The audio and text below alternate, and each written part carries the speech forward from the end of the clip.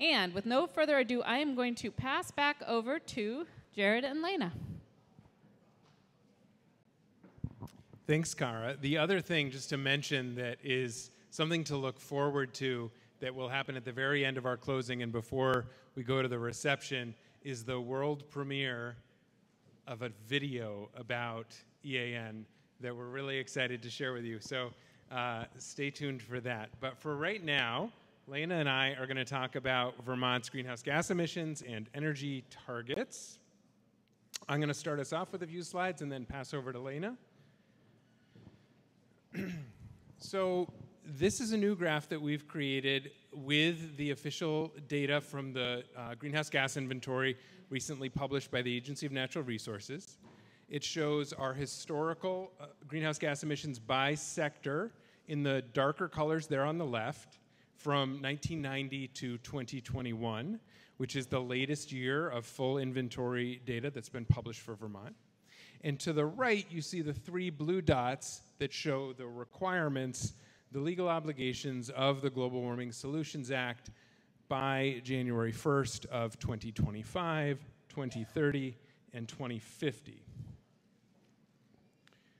I want to share this table. This comes from a recent 4-pager that we put together providing a summary and overview of the latest inventory and forecast.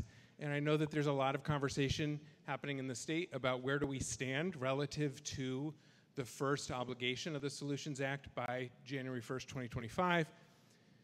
Many folks have probably heard claims that Vermont is on track to meet the first legal obligation of the Solutions Act.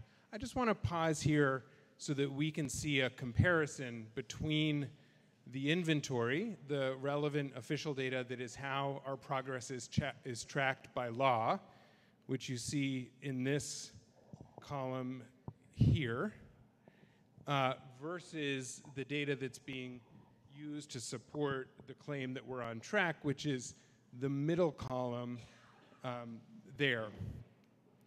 And there is a consistent and significant difference between these two sources of data for greenhouse gas emissions.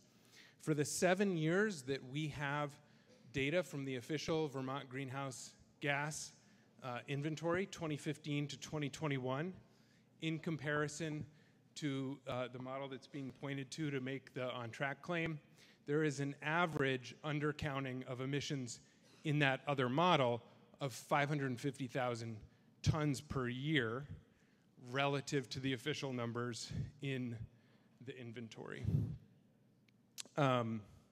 So that's important knowledge in terms of where are these different claims coming from about on track, not on track. Our analysis at EAN is very clear that we believe we are not on track. It's exceedingly unlikely given the objective data that has been published in previous inventories and that we have available from the tax department that unfortunately, we wish we were, but unfortunately the data does not support that at this point.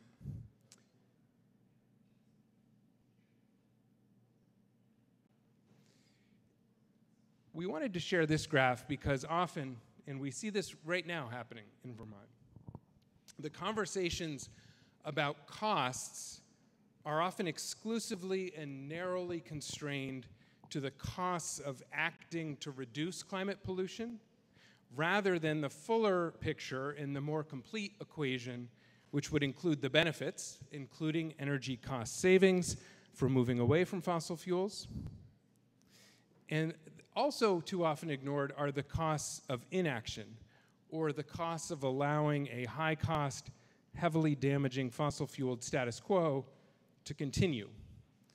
So one way that we can start to put a number on the cost of inaction or the cost of the status quo, the climate pollution that has been created and is continuing to be created, is via something called the social cost of carbon, or more broadly, the social cost of greenhouse gases. So recently, following recommendations from the National Academy of Sciences, the Environmental Protection Agency, the US EPA, recently estimated the social cost of greenhouse gases.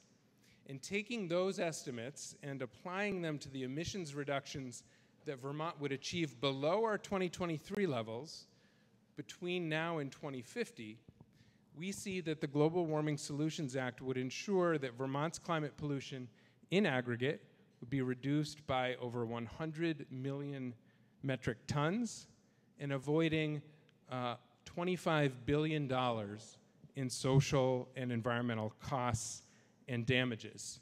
And so oftentimes we've looked at emissions. We've looked at this lower left-hand portion of the graph showing the emissions. Here we're really trying to highlight what's in that upper right-hand corner. What are the avoided costs and the benefits of not polluting at that level, both in terms of reduced pollution and in energy cost savings and societal benefits. And I want to be really clear, this is by EPA's own admission a very conservative estimate, because many of the values of pollution reduction have not yet been estimated from a monetary perspective, including some of these benefits that you see in this new graphic that we've put together on the right of many of the co-benefits of reducing climate pollution. So to make understanding Vermont's greenhouse gas emissions as accessible as possible, EAN, led by Lena, our data manager and research analyst extraordinaire, Lena created an interactive emissions dashboard, which you can find at eanvt.org. It was recently updated by Lena to include the latest inventory data, which you can see a screenshot of here. But the amazing thing is, like, unlike in our annual progress report or in that chart over there, it is not static. So if you want to zoom in on a sector, on a specific year, move around